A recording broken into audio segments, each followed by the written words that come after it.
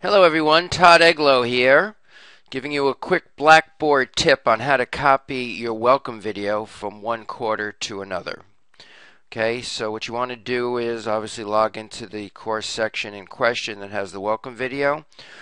Go into the double down arrow chevron of the link to that particular announcement. Again, the double down chevron, and then there's an edit button. Click that. And what you want to do is start by highlighting the text above the welcome video and finish with the line of text below. If there's no text there, just click into it, and you want to put the cursor to the left and just type in some text, and then you could put some text also to the right.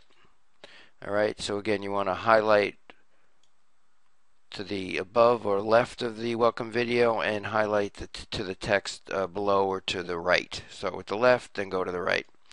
And then you right mouse click over the highlighted area and click copy. Again, I believe if you start with the text above or to the left and finish with the text below or to the right, it's much easier to include include the welcome video within the copied area. Again, right mouse click, click copy.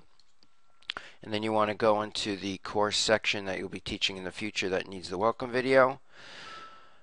I already have a welcome video in this course section, so I created a blank announcement. Again, click the double down arrow chevron, and then you just want to right mouse click and paste.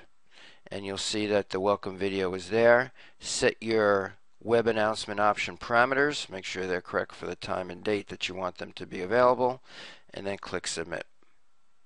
And here you'll see the welcome video. Now, if you don't want that text, simply go back in and edit, and you could get rid of that textual information. Click submit, and there's your video. And then you could double check by clicking Hello on the everyone, video. this is Dr. Todd Eglow. To begin your journey into distance learning, I would first suggest that you look on the left side of your screen. And you double check to make sure that the video is working properly. And that's it. Again, if you want to go in and actually look at the code, if you want to play around from a tech point of view, if you go into edit, there's a button here in the edit options that says toggle HTML source code. You see it popping up, toggle HTML source code, and you can actually get in and see the actual, it's called a SWF file, SWF, of the Flash video file that was created for us. But I think if you just highlight with the text above and below, to the left and to the right, you'll be in good shape.